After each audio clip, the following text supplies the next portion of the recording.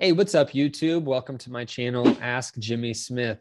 I'm super excited to be talking to you about this topic today because this is how to make your first $10,000 as an Amazon seller selling on Amazon FBA. So if you've never sold on Amazon FBA before, you've never done arbitrage, or you've never heard of replenishable products, then this is going to be an excellent video for you. If you have done these things in the past or you have heard them in the past, then it might be a great refresher for you to take a look at the opportunity, as well as take a look at some of the basic fundamentals that go into being successful with this business. I've actually trained or seen over 1,000 success stories come from the information that I've trained in my course and in my book. And I'm going to give you the basics and the foundations in this video today. So I'm really excited to see some success stories come from even just this free content as well. So let's go ahead and get into it because I know you all came here to see how to make your first $10,000 in sales as an Amazon seller. So let's go ahead and get into the presentation that I have for you. Okay, so as you can see, this is in a presentation format. So I apologize if you don't like presentation formats, but I just wanted to give you all the information that I could think of. And the best way for me to do that is through a presentation to go through the foundations and also give you some examples of what we're going to be looking at or what you'll be looking at to start your Amazon FBA business. Now, first, before we get into that, I wanted to show you this screenshot. This screenshot is from the first month where we crossed over $100,000 in sales in 1 month. And so that happened back in, I believe it was April of 2019. And we have consistently been over that amount since April of 2019. We've actually gotten up to, I think I was about $195,000 in 1 month at one point in May of 2020, but we consistently stay above the $100,000 per month. Now, what I also wanted to point out, as I mentioned earlier, there's been over 1,000 success stories from this content. So if you want to see over 500 of them, you can actually head over to AskJimmySmith.com/success to see all of the success stories from it. So you know I'm not lying. This is not a scam. This isn't something I'm making up. Actually, I believe I pulled it out. Let me just show you. If you want to head over there yourself and see them all, there's over 500 success stories from different people through the groups that have come through my information, through my course or my book. And so you can really see a ton of success stories from, $2,000 in the first couple months to $50,000. We've got some, there's one in here. It's kind of hard to find because I believe it's midway down. That's over $300,000 in a month, $860,000 in a year, etc. So I'm not lying. You can head over to see over 500 of these, success stories. Just wanted to point that out to you at AskJimmySmith.com/success. But anyway, let's get into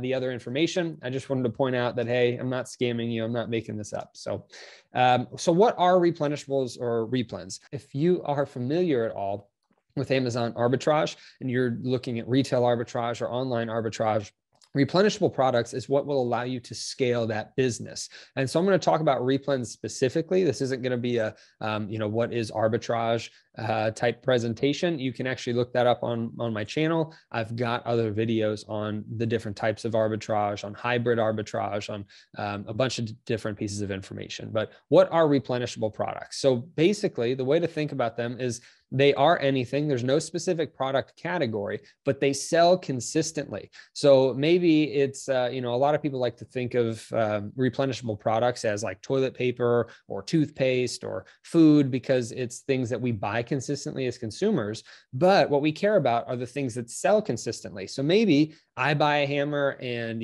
John buys a hammer and, Nancy buys a hammer, etc. And each person is buying one hammer.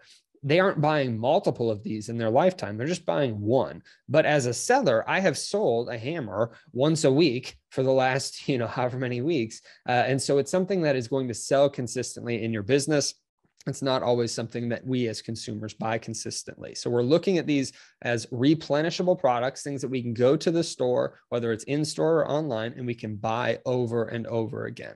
So some examples of this could be, toilet paper absolutely one. I mean, that is a consumable product, but ping pong balls, not many people are buying a ton of different ping pong balls. Paper towels could work. Backpacks as well, depending, if you've got a child that goes to school, they probably get a new one each year. But for the majority of us, we aren't just buying backpacks every month, right? We're buying one a year, or one for a decade, depending on if you ever need the backpack. So we're looking for things that we can sell consistently, not things that are bought all the time, right? So I have had replenishable products in food. I've also had them in tools and lawn and gardening supplies and sports and outdoors and arts and crafts and home and kitchen, etc. So there's tons of different places that you can find replenishable products and send them in on your Amazon account. Now, why replenishable products? Besides the fact that it can help you to scale, it gives you consistency to your business. So you are then able to go out and find products, whether it's at Walmart or Target or any regional or local store in your area, and you can buy them at full price and sell them on Amazon.com at a multiple of that price, typically 3 times the price of whatever you're buying it in store. Now that will vary, but what we typically are doing are finding either 2 or 3 packs of these items, or we're doing variety packs where maybe you get one flavor of one kind and one flavor of another, and you're putting them together and sending them to Amazon. Typically, that's what we're going to see, but it does give you consistency to your business, because if you're just out there doing arbitrage from a clearance perspective and you're just looking at sales, deals, clearance products, well, you're going to eventually run out of items that you can shop for, because those clearance deals are one-off deals typically. You're not going to be able to build a true solid business model with employees that you can scale, because you're going to always have to be looking for new products in these clearance aisles and in the discounts and whatnot for the week, right? So with replenishable products, you're able to buy these at full price and sell them consistently. And the store is replenishing them for you, right? As they sell out of their products, they replenish them, put them back on their shelves, and you're buying them at full price again. So it gives you consistency to your business. It is easier to outsource to future employees because you don't have to train them on how to shop or source for products. You can just give them a shopping list and says, hey, go buy these sauces, go buy this specific product, go buy, this type of, this type of arts and crafts supply, or this type of sporting goods supply. You can give them a list of items. So it's much easier to outsource instead of having to train them to source for new things through clearance items. It's also consistent in your prep and ship. So if you're out there and you're prepping and shipping new products all the time, it's more difficult for your prep and ship team to have to deal with new types of products and new ways to prep and ship different items. This allows you and allows them to be able to see these products consistently come in, which makes it a lot faster and more streamlined from a prep and ship scenario to send into Amazon FBA. There's also less turnover in your replenishable products. Like I said, with the clearance and the deals and the discounts, you're constantly having to find new things. Where with replens, we've had some for years, we've had some for a month that end up falling off, but they are still much more consistent with less turnover than if you were doing this from a clearance or deal standpoint. And then they are more reliable. You can just, it's a lot easier to be able to rely on your business, to know that it will continue to grow as you continue to, put more into this business model, because they are reliable. They are things you're buying at full price, not at discounts. You're able to rely on those products a lot more than if you were doing clearance items. Now, some tools needed to find replens, and these are just the basic tools. So there's essentials, the 2 essentials. One is the Amazon seller app, which is free. So you don't have to pay for that. It comes with your Amazon.com seller account. And then the other one is a Keepa.com subscription. That's about $17 per month, but you'll see why, as we go through the rest of this presentation, why that's so important. And I've actually done videos on Keepa on this YouTube channel, so you can check that out as well. This is a mini Keepa tutorial. You can see all of that information on the channel if you'd like to check that out as well to get more in-depth information. And I'll briefly go over some of that today. So how do you find these replens, right? I'm talking about replens. You've never done this before. How do you find these things? Well, first and foremost, you want to go slowly. You don't want to just try to speed through your sourcing. You don't want to try to run through a bunch of products. You want to go as slowly as possible. And I know that's probably the most difficult part for most people, is actually being patient in this process, but you need to go slowly through it. The next thing is you are not going to be scanning UPCs. So if you've been doing clearance arbitrage for a while, then you're probably used to taking the Amazon seller app, scanning the barcode and seeing if it's selling for more money on Amazon. Well, you don't want to be doing that because you're going to miss out on a lot of the hidden treasures that are on the Amazon platform that you could be selling if you weren't scanning these UPCs. Essentially, the way to think about it, anytime you scan a UPC, that's like you saying, okay, I want to go and find this product on Amazon, and it has to be this exact string of numbers for me to sell on or to buy it. So if I were to say, hey, I need to buy this pack of gum right here, well, what's the UPC? No Amazon consumer is going to Amazon.com and typing in the UPC on a product. What they're doing is they're going to Amazon.com and they're typing in icebreakers, ice cubes, gum, right? That's what they're looking for. They aren't looking for 0, 1, 2, 5, 7, 8, 9. They're looking for icebreakers, ice cubes, gum. So you don't want to scan UPCs because that is the most specific way to search for anything on the Amazon platform. So you want to type in everything that you see to the Amazon seller app or browser. So I say app or browser because if you're in store doing retail arbitrage, it's going to be the seller app. If you're at home doing online arbitrage, it'll most likely be the Amazon.com browser, just the regular search functionality there. But you want to type in everything that you see in the store. So if you're looking at an aisle with a bunch of gum, you're going to type in all the different flavors. You're going to type in the brands. You're going to type in the types of products, right? If you are online, you're going to be typing in the basically whatever categories you're in on that website. So if you're at Lowe's.com and you're looking in hand tools, where you're going to start typing in, Phillips screwdriver, Phillips wrench, right? You're going to look for these things specifically by name, because that's what people are searching for on the Amazon platform. So as a seller, we need to search for it that way as well. Next, how would you find this on Amazon to purchase? I have kind of already said this, but this is the way I like to think about it. Whenever I'm in a store or I'm online looking for products to sell, I try to think about this. How would I be trying, or how would I search for this? How would I find this on Amazon if I were trying to just buy it for myself? I don't want to get super creative and try to add in all these keywords because I'm an Amazon seller and I know people like to add weird keywords. I want to be pretty basic and type in a pretty strict formula, which we'll get to right now. So the brand name is typically what people are going to type in. So if I'm looking at this gum, it'll be icebreakers. So, all right, icebreakers. The type of product, gum. I could just do icebreakers gum, but this is technically ice cubes gum. They have different types. So maybe I type in icebreakers, ice cubes gum. So that would be probably the first search that I would do if I was looking for this specific type of gum.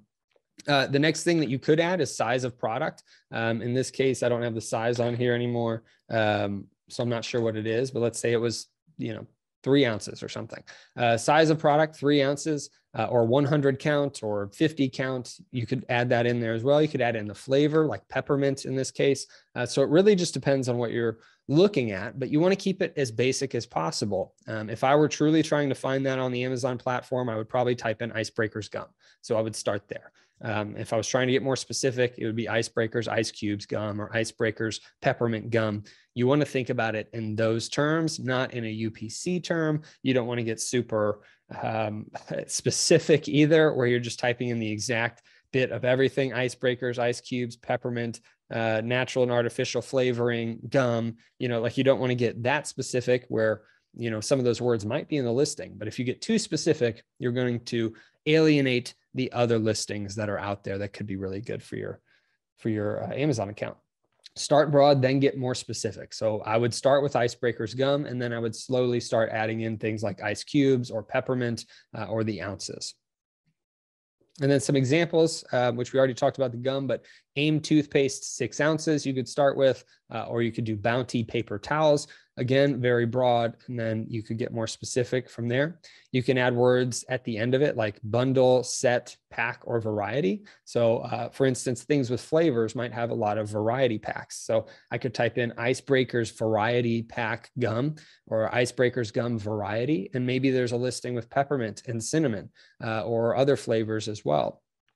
Same with bundle. If you add bundle, maybe I get some gum bundled with some mints, right? 2 different types of products, but they go together from an Amazon listing standpoint. Or if we're looking at toothpaste, it might be AIM toothpaste bundle. And so you might see a toothpaste with a toothbrush that are bundled together. So adding words like that will help you to find more products as well. It also helps you to find hidden listings, things that wouldn't be found if you were just searching by UPC. So that's what I mean by hidden listings. They're hidden to the seller if you are scanning by UPC, but they are not hidden to the consumer who's typing in these words, because the UPCs many times will be wrong, or they got an exemption, so they didn't have to put a UPC with the product. Whatever it is, scanning a UPC is the worst way to go about doing arbitrage on Amazon.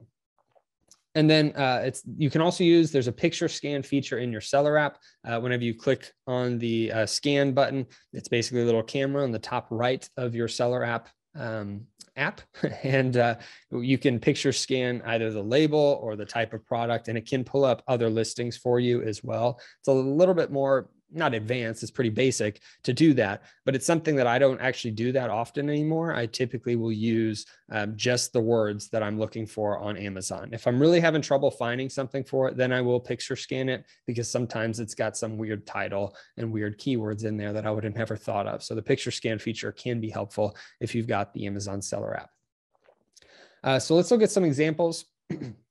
So in this example with AIM toothpaste, if you've got an iPhone, the Amazon seller app at this time does this on an iPhone only. It doesn't do it on Android. Now that may change in the future, but I love that it shows AIM toothpaste, and then it gives you a list of other things people have typed in. So AIM toothpaste gel, AIM toothpaste kids, extreme clean, etc. So that kind of gives you a list of things that you can be looking for in the store if you've got an iPhone. If not, it's not necessary. You can just, go through and do it the normal way, but it is nice to see that this is an option on an iPhone, and it gives you some more things to think about, like cinnamon towards the bottom, or original, or Prime Pantry you wouldn't use because that's just the basics. That's an Amazon way of selling it. But ultimately, this gives you a lot of different options. And you can see even Amazon suggesting ways to search for these items that meet the definitions that I showed back here of the brand name, type of product, size of product, etc. So if we look at this, we've got AIM toothpaste, and then gel, kids, extreme clean, 6-ounce tubes, ultra mint gel, cinnamon, original, etc. So it actually corroborates what I'm telling you on how to search for these things. So whenever you search for that, or if you were to search for like Glutino, gluten-free pretzels, you're going to see a bunch of different options pull up. And yeah, it's great to see that first off, there's this 14.1 ounce bag, and then there's an 8-ounce bag, and then there's a 12 pack of the 14.1 ounce bag. So the reason you want to keep it broad is because you're going to see more specific things like this. If I were to type in Glutino gluten-free pretzels 14.1, well, this 8-ounce bag wouldn't show up. Most likely, it's going to just show these 14.1s. So if I were to keep it much more broad and just say the brand name and then the type of product that it is, then I'm going to get a bunch of different listings, like a single pack or an 8-ounce or a pack of 12 that maybe I wouldn't have thought of elsewhere. So that is extremely helpful, and hopefully gives you a good example of how to search for these things on your Amazon seller app. So the next thing you're going to want to do is check Keepa. And I mentioned the Keepa.com subscription earlier, being about $17 per month. Also, I do have other videos on this YouTube channel for a Keepa training, but ultimately, I'll give you a couple pieces of information, just some basic stuff so that you know what we're looking at in the following slides. But you want to check Keepa next. That's absolutely what you need to do after you find some products to look at. You want to look for dips in your green sales rank line. So that's going to show you sales. There are 3 different lines that you really need to look at, but the first one is a green sales rank line on a Keepa chart, which I'll show you in a minute. And that allows you to see that it's sold regularly, that it's selling a lot, or if it's selling slowly or not selling at all. And you'll see that here in a second. The next thing that you want to look at is the buy box price. You need to check to see if the buy box price is consistent. And you'll see that by either the pink lines or pink dots that are on the Keepa graph. What that's going to do is it's going to show you if something's more reliable from a price perspective. Right? You want something that maybe fluctuates between $15 and $20, not something that fluctuates between $10 and $50, right? You want to make sure that it's very reliable in the price points. The next thing is that it's easier to ensure your success in a long-term replen. You can see farther back by like a year or even much longer. You can see the entirety of the listings history if you click to see all the data. So it's easier to ensure success in a long-term replen by looking at the buy box price staying consistent for a year or longer in most cases, or in many cases, not most cases. And so let's look at some product examples. So I went with AIM toothpaste. I have no idea if this is profitable or not. I don't know what it costs, but I wanted to show you what it looks like. So we clicked on a listing. You can see that it's a Cool Mint gel, pack of 6. They're 6 ounces. You would take one of them, you put them into a bundle of 6 items, and you'd send them into Amazon. It's got 7 reviews. I don't care about the stars, but it has 7 total. It's a higher rank in health and personal care, but it at least is selling. We know it's selling because it's got a sales rank and because there are reviews. And you can see that it's $17 for this. Now, I don't know how much AIM costs. Let's say it was $1 a bottle. Well, if that's the case, then you would make about $2.49. But if it's more expensive and you would be unprofitable, then you wouldn't check Keepa. However, let's say that you can buy this for $1 a bottle and you're fine making $2.49 in profit on this product. Well, then you'd want to check Keepa next. And this is what the Keepa chart would show you. So this green sales rank line, which I mentioned earlier, is the first thing you want to check out. You can see it's going up and down very consistently. As it drops, that is showing you that ultimately it made at least 1 sale with each drop that happens in that chart. It could be 2 or 3 or 5 that happens, but we know at least 1 sale occurred with each drop. And so since it's fluctuating up and down consistently, that means it's selling consistently. The next thing you want to look at is this buy box. Now in this picture, these are little buy box circles. They've changed it to be a buy box line. So it's going to look a little different, but basically the same. But these buy box indicators are showing that it pretty much sells around $15 in the buy box. Consistently, it has gone up to about, I would assume, $18. If you're looking at this graph between 15 and 20, I would assume that's about 18. And you can see that it fluctuates, but for the most part, it's a fairly stable price over the last year. And then you can also see here that the sellers have gone up. So this is the third thing you want to look at. The sellers going up is kind of problematic because it could indicate that in the future, the price will start to go down if there aren't enough sales happening. But this isn't a huge increase, so that wouldn't bother me at all. Also, I have this set to the last year. You can set it to 3 months or you can set it to all. I typically like to look at the last year. So in this case, Amazon also, this orange shaded area, Amazon came onto the graph or onto this listing for a very brief time period, probably about a month or a few weeks maybe. And they sold out and they haven't been back on. So this doesn't scare me. If Amazon was orange shaded this whole way, I probably would stay away from the product. But if this is something that's profitable, I'd probably test it. I would buy it and send it in and see if it sells at a profitable point, because I'd want to make sure that, before I buy 100 of these things, that I can send in 3 or 4 and they're going to sell at a profitable spot. So, and by the way, never buy 100 of something. We always slowly and gradually increase our buy amounts just to make sure that we aren't overbuying a product that's going to drop in the future.